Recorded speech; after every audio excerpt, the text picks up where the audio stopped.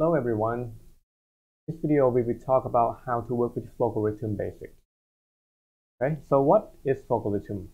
It is software that helps us draw a flowchart and we can turn it into software programming. Okay, this is really good tools for the beginner because you don't have to write a single line of coding. You just draw, you just add some stuff in here and then it will literally generate a programming for you. So first thing you need to do is you have to change the format, okay? Because this is a format that is more common. And so let's go to edit and change the styles. So you can see that the styles that I set is called classic, but the styles that when you first install the software is going to be called the default. One of the big difference is this hexagon for the while loop symbol.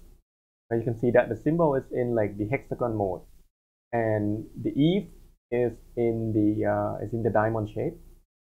But for the classic, they both look the same. And this is more common, and I'll tell you why later. But let's stick with the classic mode. Okay, and click OK. Now that's the first thing, right? Next, let's add something. We're gonna write some quick programming here. So first, I'm gonna declare some variables, and then I'm gonna assign the value to that variables, and then I will output that variable. Okay, so this is very simple. You can see that different shape is for different action that we have. So declare. Once you have the symbol, you can double click on it, and then I will declare I and j. I will declare two variables. A variable is just the name that can hold values, and both are integer. Click OK. Then I will assign I, which is our first variable, I to 5.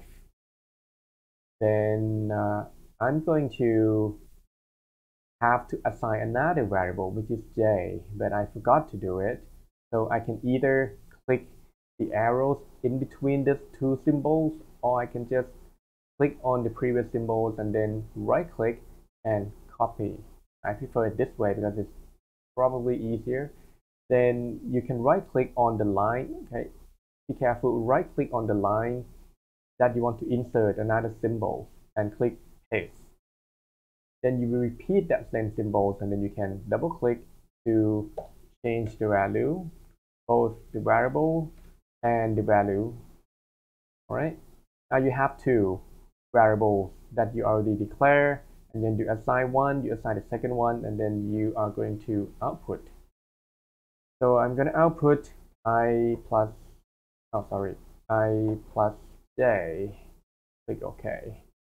Then next thing you want to do is you want to run.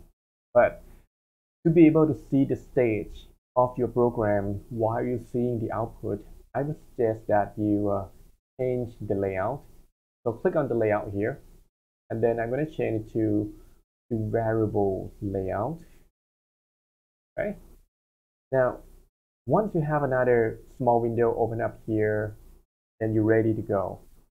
You could either run the whole thing, or you can just step by one block at a time. I'm going to try the step first. Click on it. Now you can see that this highlight is where we are going to begin. All right, we have the main, which is the main line logic of the program, and the integer I and j is not, they're not yet declared, but there will be next step. Okay, so next step, you already declare both the variables, but you haven't done anything with them. So you can see that in the main logic here, you have I and you have j, but they are both uninitialized because nothing is in there. So next, once you skip past I equal to 5, I would be assigned 5, so you can see the value 5 in this block. And next, you might be able to guess j would be equal to 9. Okay, j equal to 9. And the next step, which is the last one, you're going to have the output, which would be equal to that result. My output is 14. Now, I didn't have this console up at the beginning, so it kind of pop up. You can have it open. So let's try change it. I'm going to change it to variable and console. See, now it's more manageable because you have 3 of them. So I'm going to stop and let's see. So that's how we do the steps. But if you want to run the whole thing from the beginning and you don't want to see any steps, you can just click run and everything will just like happen in a flash. When you click on it, everything just happens. Now, let's see, if you change, for example, you change it to 8, and then you clear up the variables, and then you're going to clear this one also, right? And you run again from the beginning. That's what happened. So that's the first thing, right? In the Flowgorithm, you can write a program. This is called sequence, okay, step by step from top to bottom, and then it just do whatever you want it to do. Now, if you finish the program and you want to save it, you can save it as Flowgorithms format, a file type. So click save, and then make sure that you save it in the right format, which is like .fprg. So I'm going to save it on the desktop as a sample. So there you have it. Now that's the first program. Now we're going to learn a little more about it, which is like, how are we going to navigate this? This is just one issue. So now let's click on add something more. Let me maximize this window first. Let's click on adding some more blocks here. Now let's take a close look here. In this pop-up window, you have clipboard, which is the one that it will be available if you copy something or you cut something. Okay, you will have it in here. You can paste it anywhere. So what we have in here, we have this little block. If you remember from the beginning, right? I'm gonna delete it now. Let's try again. What else do you have? You have the comments. The comments, sometimes you need it. The breakpoint is where you want to stop the program. Okay, and now here is the real deal. This is something that we are going to use constantly in our course. Statement. There are many types. Input, output, they go together. Input is in blue, output is in green. Variables. You can do 2 things with variables. You can declare, basically you name your variables, and you can assign the value to it. So this might be sort of like annoying for the experienced programmer, because sometimes you want to like declare and assign at the same line, but this is more like a structured programming. It's more or less like best practice. So just stick with it. You declare and assign, they're 2 different things in the basic programming. Control, you have if, else, you have call for the function, which we will learn later in the class. And loops, there are 3 kinds of loops: while loop, for loop, and do. I think it's called do while loop. Okay, so in this class, we will focus on while loop and for loop. So let's try the basics of if. Okay, the if is like a decision flow. So let's try this. I'm going to add something here. Okay, in the line after we assign 2 variables, and then we are going to put the if condition in here. Now I'm going to change something. I'm going to remove this j equal to 9. I'm gonna make it an input from user. All right, and this input is going to be something that we're gonna later assign to j. Okay, so we input something and we keep it assigned to j. And so this is like done in one line. If you take input from user, and the variable would be assigned to that value. Next, the if condition. We will work with this. Let's see what happens here. We are going to do I plus j in here. Okay, I plus j, which means we will use the I that we assigned from the beginning, and we will add it to j, which is the value that we take from the user. Right? So one is the value that we assigned earlier. Another one is unknown value from user. And if this two number adding together is greater than 10, we would do something. If it's not, we would do another thing. So let's see. If it is greater than 10, we would just say yes, greater than 10. Right?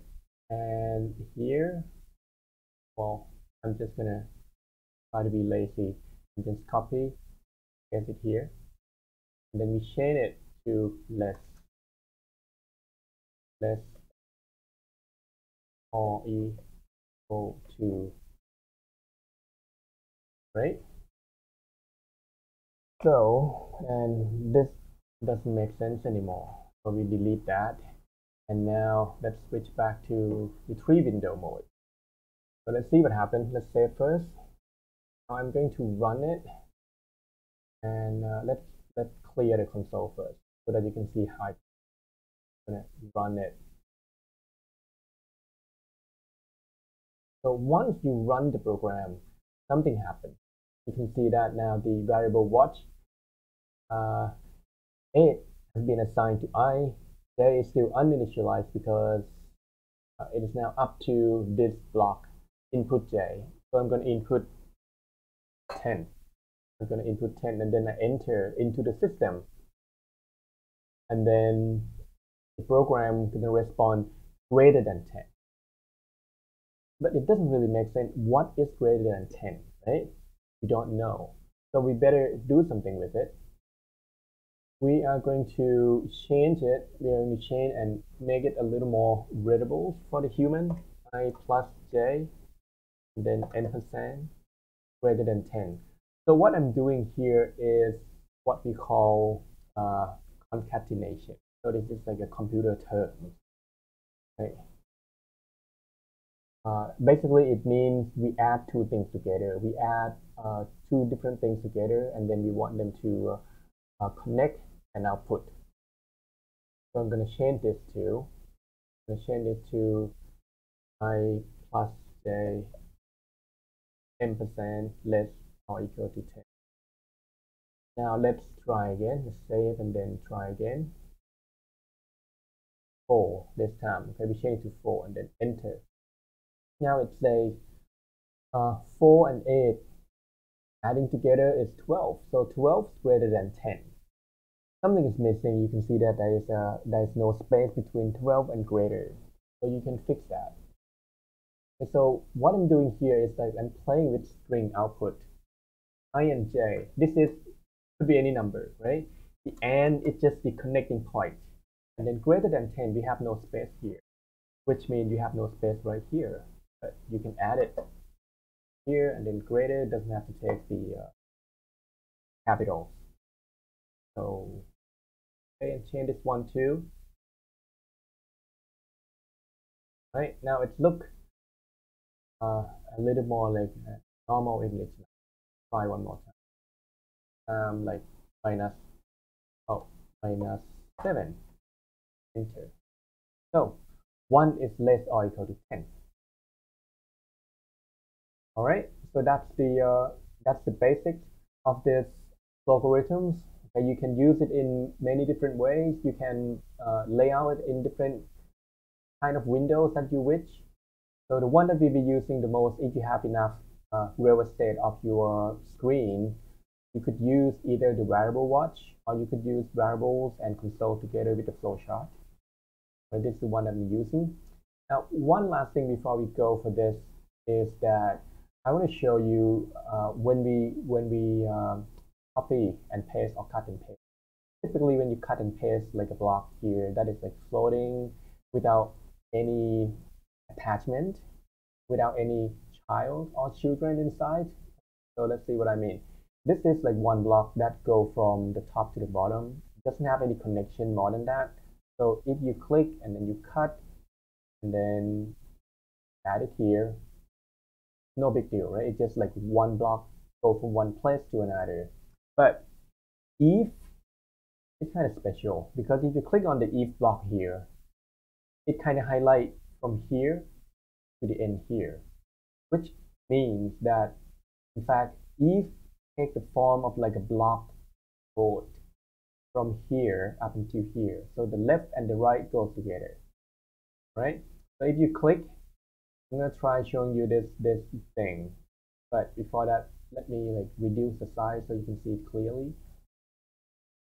That is okay. So I'm gonna copy this whole block here. I'm gonna right hand click and then copy. Then I'm gonna paste it here right after the output of the greater than 10. So I'm gonna right click and then I'm gonna paste it here. So you can see that what happened is there's another big if block here, which is exactly the same as one on the parent, right? So now this if has one block on the left, which is the for direction, and it has so many things going on the right hand side here, the true direction, which include this block, this if, right? So that's how it works, right? It is like a block programming. So you have to understand like this basic concept. There's a sequence, which is this part, which is like independent from one another, each steps. But this if and later on the while loops, they are sort of like the whole block that has a lot of things going on in the body. So the green things here, left and right, and the whole block here, they're all the body of this if. Okay, so if you right click here and you cut the whole thing, right? You can paste them back here, redo, undo, sorry, and then if you move this one, to say you press delete, the whole thing just gone like that, right? You can undo it. Oh, what I did just like I just copied like 2 levels of the block, so this is getting too big now. Okay, so you have like 3 layers of each. All right, so that's how it goes. That's how it works for the block side of the programming. I hope this makes sense. All right, until next time.